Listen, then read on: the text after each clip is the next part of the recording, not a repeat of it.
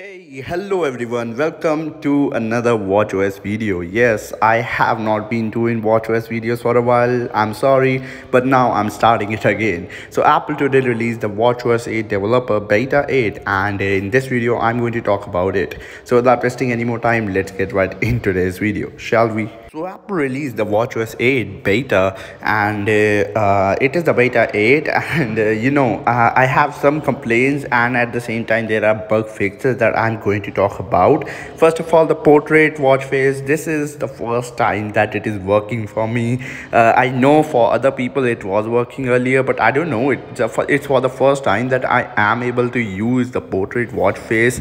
So there is that. And then talking about the complications, I am able to add complications too, because earlier on the beta 7 what was happening was, whenever I used to add complications like battery percentage or something in my watch face, my watch used to get a respring for no reason. Like, it's really weird. Talking about the build number, you can see this is the build number for the WatchOS 8 beta 8. After updating, this is the build number you will get. Either it's public version or the public beta or the normal beta version, you will get this build number. Then talking about the normal usage, and is it really buggy, and should you update your Apple Watch to this firmware? Well, I would strictly say do not update your watch to a beta version as of now. Yes, it is really stable, yes it is really good, but the battery life that I'm getting is really poor.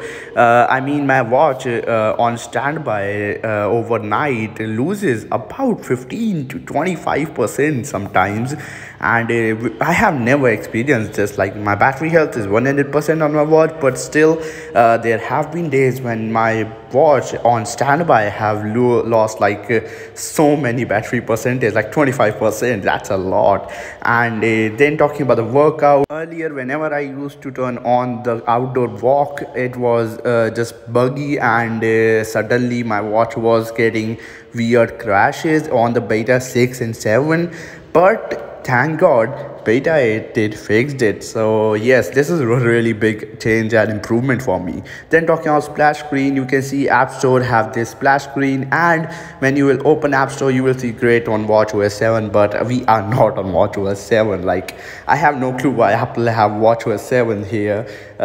Probably they will change it to the WatchOS 8. They will do great on WatchOS 8 soon, but yeah, it is what it is right now. It shows great in WatchOS 7 right now. Except for that, everything on my watch is pretty darn good for normal usage and all. I have not really experienced any major issues on this WatchOS firmware as of now. And talking about the battery life, the battery life is something that I can't really talk about as of right now, because it's not even been a day that I'm using my watch on this firmware. But yes, it feels like it is a bit better, as I have used my watch for about 4-5 hours now, and it feels like it's a bit better.